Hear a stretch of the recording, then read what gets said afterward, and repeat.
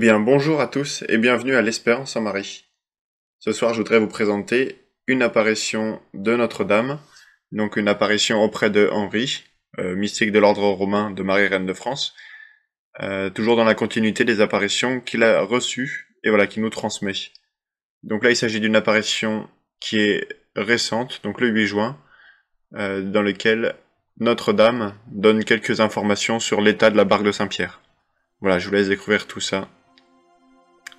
Et bonne lecture à vous. Henri. Dans la nuit du 8 au 9 juin, la Madone apparaît au-dessus d'une barque. À l'intérieur, des romanistes avec le scapulaire déploient sur toute la surface un filet de pêche. Je remarque plusieurs trous. Ils s'affairent à raccommoder le filet en chantant des Ave Maria. Un drapeau, avec les insignes mariaux bleus et blancs, brille devant la barque. Au nom du Père, et du Fils, et du Saint-Esprit. Amen. La Sainte Vierge Marie. Loué soit mon Fils Jésus. Henri. Qu'il soit toujours loué. La Sainte Vierge Marie.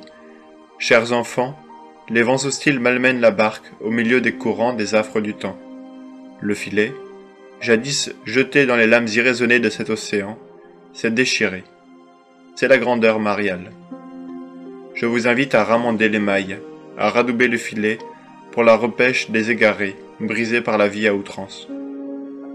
La Vierge de la réparation se fait plus forte que les limites, toujours agissante par une sollicitude toute maternelle, prête à pénétrer la profondeur, à traverser l'épaisseur et à atteindre la hauteur des mots.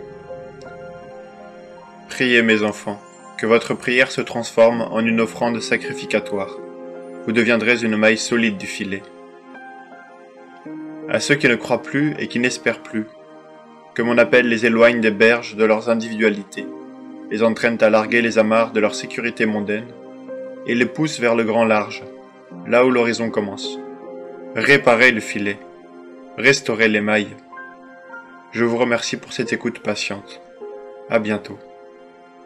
Au nom du Père, et du Fils, et du Saint-Esprit. Amen.